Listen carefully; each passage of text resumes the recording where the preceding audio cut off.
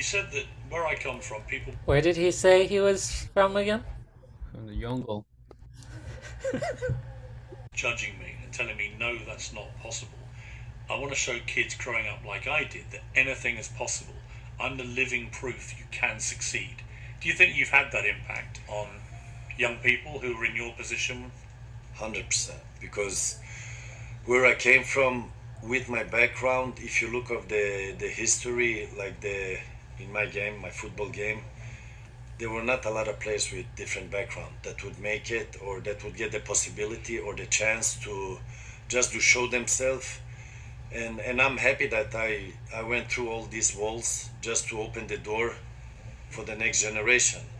So I opened the door, they have to step in. So I cannot talk for them. I cannot, prepare, do the things for them. I just opened the doors, and I had to go through a lot of to come where I am, and to show everybody that it's possible, and make them accept also that it's okay, whoever you are, to give you a chance. Then I talk Sweden because that is my base. Then obviously you become a global person, and it spreads out because for me we're all the same but still different. So all of us has the same possibilities to make it, but then it's up to you also, whatever you want to do. Tell me about your parents. Your father, first of all, Sefik, he was a caretaker. Yeah. I was interested that he suffered quite a lot of torment as a result of the war in Yugoslavia. It affected him quite deeply, I think. Have you ever had a chance to really talk about that with him? No, because he never spoke about it with me. I had to. So I was living with my father. We are like five children. My brother passed away, my big brother, a couple of years ago. I have two bigger sisters that I don't have contact with. I have another bigger sister than me that we have the same parents. It's a big mix. Yeah. And we still have contact, and my little brother, we still have contact today. But I was living alone with my father, and in the beginning was okay because the father, my father did everything to survive, to bring in money, to pay the bill, to pay the rent, to make me feel happy. He did his maximum and the best out of the conditions that was there. And then the war started. Then he was more distance from me because he kept everything away from me, and he took it very hard because I remember, like, it's no secret that my father he drank, and he was sitting there with his phone, tried to reach out for the family members. I don't know what was going on because I was pretty small at that time, but I could see, and often what you see stays longer than what you hear. So, but we never discussed about it. He never put me in between. He tried to help family members. So fugitives came to Sweden, family members, and he helped them, and he put his name on it. And I remember he was up during the night and that, always on the phone, and tried to help out. But I was young and I was crazy. I was wild. I was out. I was playing football a lot. I still had the discipline to go to school because if I would not go to school, my father would smash me, which is normal in our world. So How would he do that? no, he would become aggressive. He would make sure I do it. He would not hit me. My mother would hit me. She Really? was the one hitting, not my father. I read.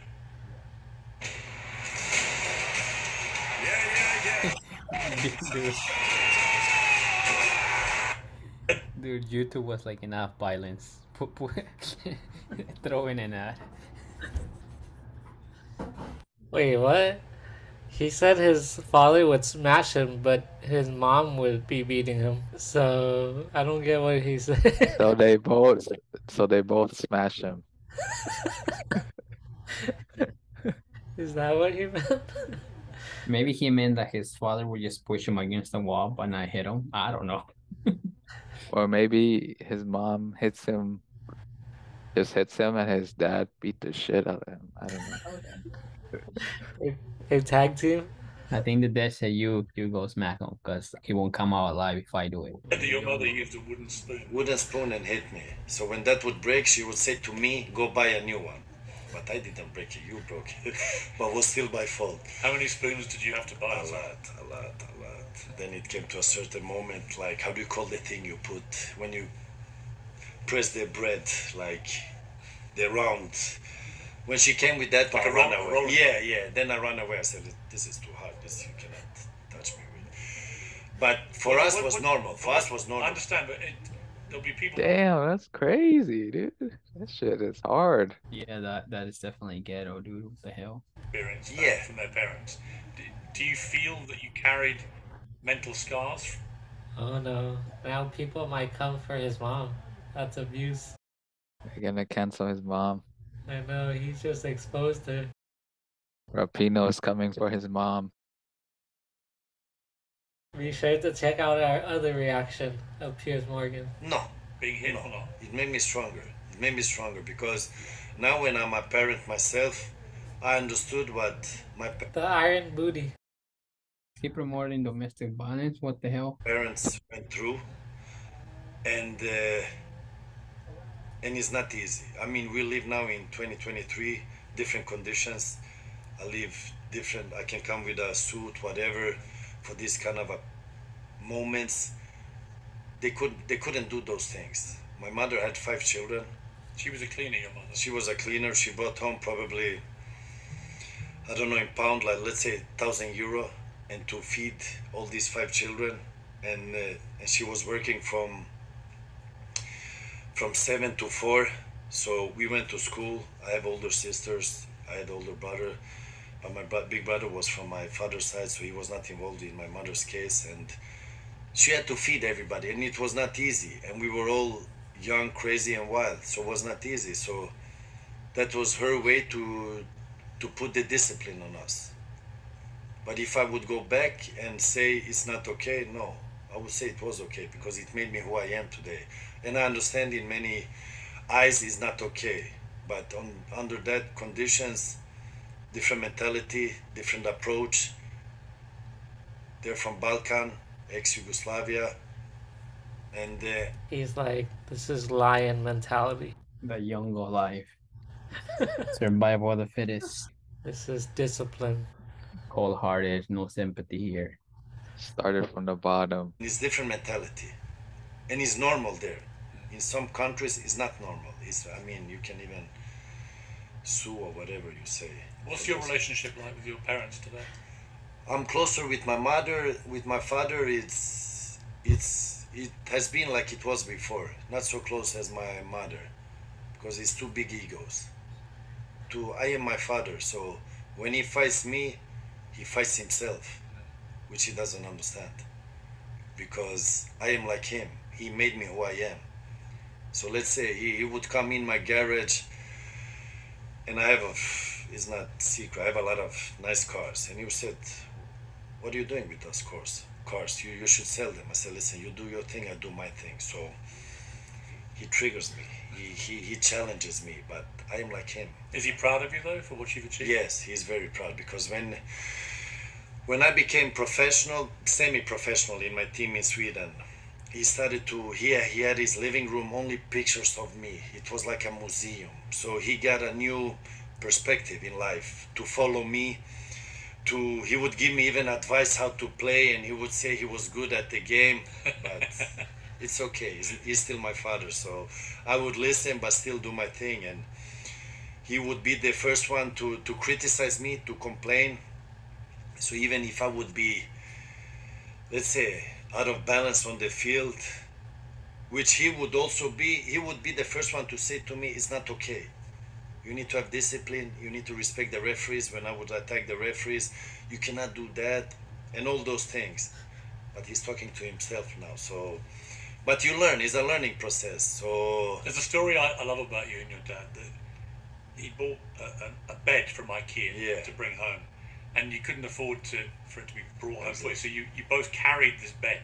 he carried the bed. I had to carry the side things of it, which was. And you carried it all the way back lighter. from IKEA. All the way back. So he would say, we went to buy a bed, because I said to him, Papa, I'm growing, I need a new bed. Okay, let's go buy it. And we went to buy it, and it would cost money to transport the bed to home, and he didn't have the money. And I was like, what do we do now? I carry it. And he started to carry it, and he was walking, and I could see him getting pumped, adrenaline. And I was walking behind him with the, how do you call the side things of the bed, like, Yeah, I know. Yeah, whatever. And I was slowed down because I was still small and not strong as today. So Bed frame? I would slow down, and he would get angry with me because I was slowing down.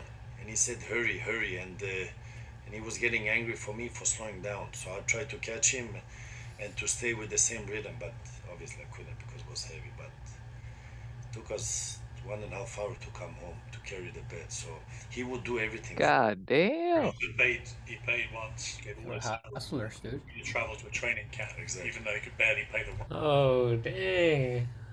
Who's the real lion here? His dad. The original lion. He was Lion King. Zlatan's still Simba. So he made a lot of, even though he was this macho guy, and that maybe gave you that streak as well, he was also a father who tried to give you everything that he could. He gave me everything. He gave me everything, and he even gave me more than he should, because, like the example you gave, he paid my football trip instead of paying the rent for our apartment. So he would delay it 1-2 months, and he just wanted us to have good, but with discipline and mentality of. So basically, Zlatan became Zlatan because of his dad. Dude, but his dad paid his trip instead of his rent. Maybe he did see something on him. The original lion. That was the moment where the dad said, "He's surpassing me. He'll bring it back." Nobody knows this part of the story. Zlatan only tells the part where he made himself until now, you know? Like, he tells his dad's. His dad's himself. His dad made him since the beginning. This is the guy that carried the bed 1.5 hours or whatever for him Zlatan carried the bed frame. and couldn't keep up. Couldn't keep up.